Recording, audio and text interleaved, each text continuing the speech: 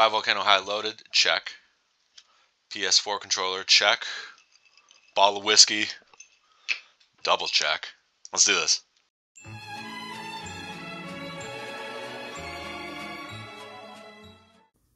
So, a demo of Goodbye Volcano High, a game that I've been anticipating for quite some time now, was released by developer Co-op during LudoNarraCon between May 4th and May 8th. I think if you're familiar with this channel, or indeed have clicked on this video, you probably don't need an introduction to the game or its premise, but just in case you need to be brought up to speed, here's the elevator pitch. It's a choices matter game with rhythm game elements about anthropomorphic dinosaurs contending with the revelation that a meteor will crash into Earth and cause a world-ending catastrophe in a little under or over a year.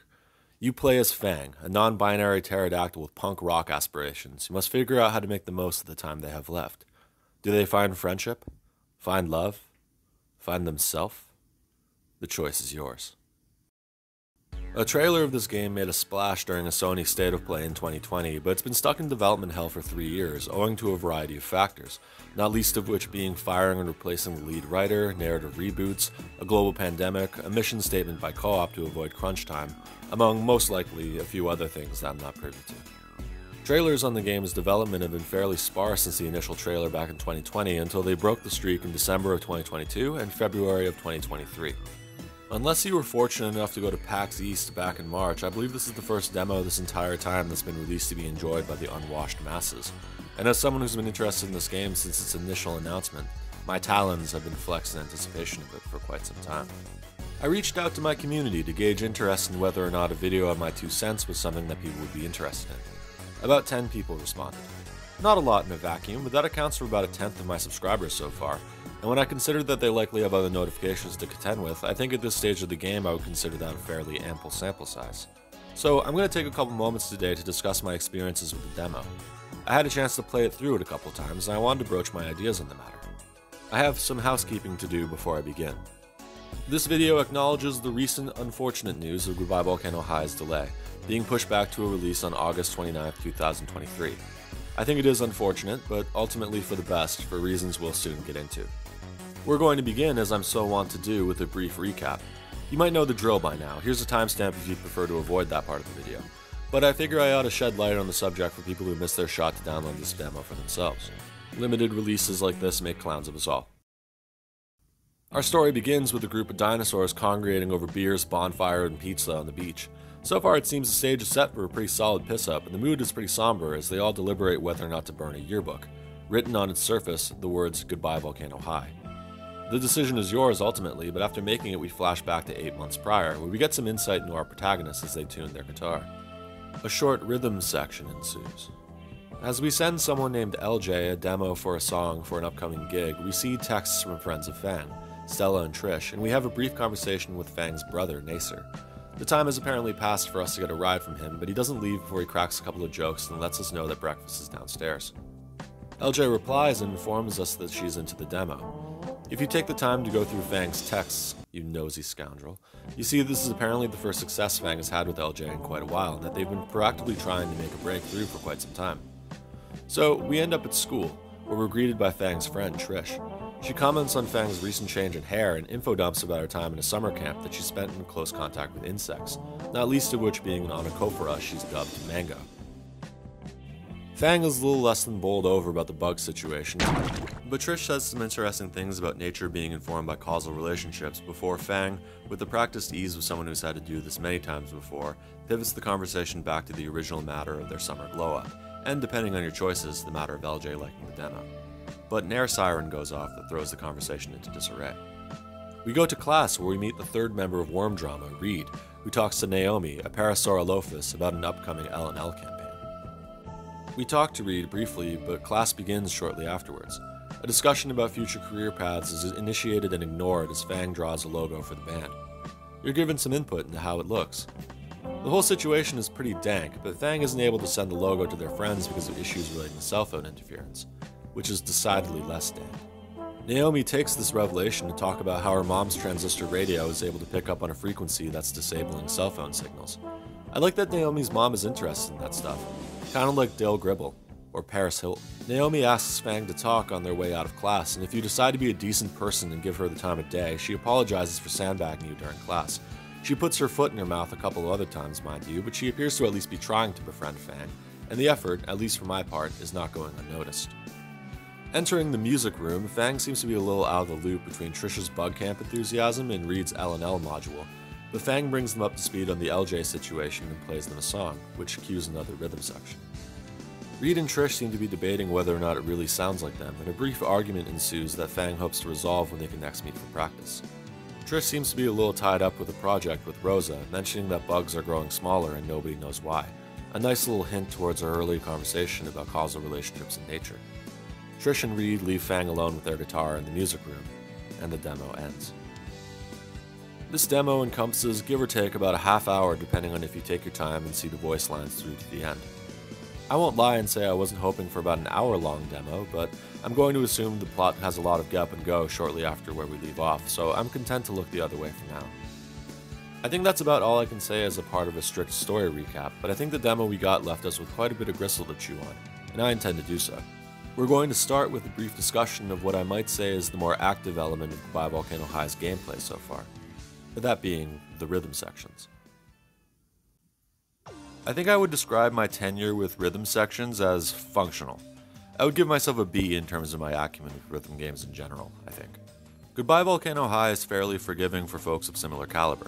I was under the impression on my first playthrough that you would need to hit those notes on beat, but I later discovered that you could hold the control sticks down in whichever direction, you could still hit those notes fairly reliably. You'd still need to hit the X buttons on beat, mind you, but I don't think that's an insurmountable task as long as you're paying attention to the cues. I also think I might be in my own head on this one anyway. I've heard tell through the grapevine that rhythm sections in Goodbye Volcano High are not currently linked to story progression, which is a bit of a relief since I don't know if I like the idea of needing to save scum in a game that's more of a story-driven experience on its label because of a skill issue.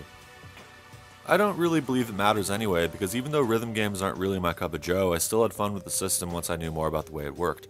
People that want an additional challenge could try to do everything on beat like I initially thought was the case. Fans of more casual fare can hold down the sticks and functionally coast. There's not a huge barrier to entry such that would require like a difficulty selection at the start or something, and I greatly appreciate that. The music is done by Dabu, Co-op's in-house audio director, whom you may know from their work on Dwarf Fortress, and Common Holly, a musician from Montreal. I wouldn't say indie rock is my go-to genre necessarily, but I personally find the music sections thus far pleasant to listen to and neatly complementary of the gameplay. That's probably more of a matter of personal taste though, so your mileage may vary. So that's my thought on the active gameplay of Goodbye Volcano High. People might be inclined to think that there isn't much to talk about in regards to passive gameplay, but no. Goodbye Volcano High does a couple of interesting things in regards to how it handles its more passive sections, and I think they're worth noting. In particular, I like the flashback mechanic. Picking certain choices will cause you to unlock flashbacks that elaborate upon Fang's relationship with a certain character that you can access by pressing options. Or start, I guess, if you're one of those Xbox controller users I've heard so much about. In this demo, I was able to find one during a chat with Nacer that establishes both a love for dad jokes and a suggestion that Fang's exhaustion during their conversation earlier in the demo may be because Nacer goes out of his way to needle them a little bit. I appreciate that. I like that little things exist that give larger insight into Fang's inner life before we took control of him. It gives the game some replay value, ensures no two playthroughs are necessarily the same. I like it. There's also something interesting I noticed in reviewing my own footage and other people's. If you spend some time pondering whether or not to select a certain decision but pivot away from it, Fang may eventually say something that prevents you from picking that choice because they aren't sure it's the right way to go now. I can see how some people would take some issue with this, but honestly I like it a lot. It's an interesting measure to ensure players act with conviction and think about their choices, and I don't think this feature is out of place within the greater context of the story. It plays with the theme of imminent doom and the consideration of the way we use our time before that point. It does some legwork to humanize Fang. It plays as them having anxiety, which I think is rational whether you're a young adult with uncertainty about the future, or someone with knowledge that the world will come to an immediate end very soon. Same diff. It also acts as a bit of a punishment for hesitation, and I think that's a bold choice, but it reinforces larger themes, it humanizes our protagonist, it challenges the player. It gets a thumbs up from this guy. I'm pretty excited about how it may shape my playthroughs. Goodbye Volcano High features voice acting in most story-related scenes. If they have it in their flashbacks, it might not have loaded for me or something, and I think personally it landed fairly well. In particular, I like Trish and Fang's voice actors, voiced by Ozioma Akaga and Lachlan Watson respectively. Trish may be short in stature, but she's titanic in passion, and I think Akaga did a lot of work in portraying that. Square out the streams at different speeds and angles, and get this! rotation. So the slime streams cross mid-air and weave a slime net around their prey. Slime net, dude. I found Trish's on-screen moments fairly magnetic as a result. I could see how some people would be a little split on Trish, but I personally find it hard to resist characters and people that know what they love. I left the demo with a feeling of excitement at wanting to pick their brain a bit, and I think that's a good endorsement for a well-written and well-performed character. I also think Watson gives a lot to Fang. Their voice is very well matched to the character, and they give them a few little flourishes that I think are pretty endearing. I think Akaga and Watson were the performances I thought most worthy of writing home about this stage of the game, but they were all good performances overall. Nacer's was nice, communicates a lot of his own insecurity. Reed was good, and Naomi too. I've seen some pushback from others about the performances of the voice actors, but if you ask me, the actors are perfectly fine. It's the direction I take issue with. Going off the demo, there are certainly a few lines I would be inclined to do a few different takes on. Hey Sib, are you playing the guitar right now? Is there some special circumstance preventing the two of you from taking your seats for the rest of the class so that we may all begin? We got an audition for Battle of the Bands. I've heard that they finalized recording the dialogue fairly recently, so I hope they took the opportunity to polish it a little bit more. I think the most contentious topic in regards to this demo comes down to its animation, and I believe that's justified. I'm a little mousy about the idea of dunking on this game for its flaws when it's still in an incomplete state, especially when they let us know off the jump that issues are to be expected. But I also think it would be insincere to abstain from mentioning a serious problem I had with this demo in a video about it.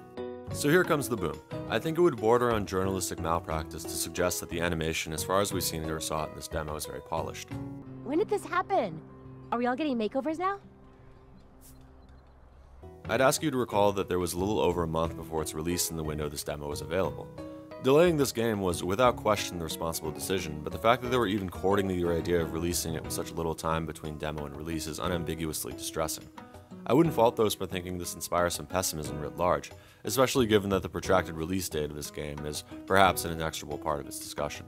I'm not going to claim that I'm an expert on the subject or anything either, but some parts of the animation look pretty off. The irony of it being a clear inspiration to Goodbye Volcano High is not lost on me here, but this flaw is one that the demo has in common with the original release of Life is Strange. And I love that game, I do, but you can't tell me that it didn't have jank by the bucket load. I think that the storm started, everything started when I found out I could rewind time. The lip sync in particular was infamously fucked in that game, but those flaws didn't really take me out of the experience because they used a couple of unique tricks to keep me comfortably distracted. The problem is that Goodbye Volcano High doesn't have that luxury because its cameras, characters, and character blocking are less dynamic. And that's not a bad thing inherently, but it does mean that the little things matter a lot more because now you can see them from a mile off. And look, I'll give credit where it's due. I think the second demo we got improved on all this stuff, but as I've said on this channel before, you don't get a second chance at a strong first impression. And as far as animation goes, this first demo met me with all the charisma of a damp handshake. This video comes off the heels of an announcement about another delay of Goodbye Volcano High. The news is disappointing, but, and I say this with love, I think its flaws, insofar as we've seen, would make it a necessary situation. The longer I've had time to marinate on this demo as a holistic experience, the more mixed on it I become, and that frustrates me. The demo's core mechanics, its active and passive gameplay, are built on solid foundations, but my umbrage with the demo has nothing to do with the core mechanics, it's everything outside of them, really. The voice acting we've seen is good, by and large, but the direction makes certain line reads stick out like sore thumbs. The animation is unpolished and choppy at certain turns. The demo itself did not give us a lot of time with this game either, only being available to play for 4 days. And when you consider that this demo is coming off of a 3-year wait time until this point, well, that's really not ideal. And that bothers me a lot because I want this game to do well. I've had it on the brain for a while, and as an Ontario kid myself, I like showing up for Canadian productions, especially by smaller studios. Another demo has been released since I started writing this video, and it's nice to get some further insight into this game, see it receive a little bit more spit and polish. I figure I could cover videos on these demos until the cows come home, but writing a video on this demo in particular was important to me, because this game has become important to me, and I think its first public showcase since its reveal in 2020 was something worthy of note. And I've come down fairly hard on this demo in the last third, but are the flaws I mentioned in this video enough for me to be turned off from playing the game outright? No, not at all. There are kinks to work out here, but 2 months can be a lot of time to smooth things over, and I have faith the juice will be worth the squeeze. I briefly entertained the idea of doing videos like this on other demos, but I think I'm going to save my energy for the inevitable video I'd like to make when the full game becomes available. Until then, I'm just going to keep my head down and hope for the best.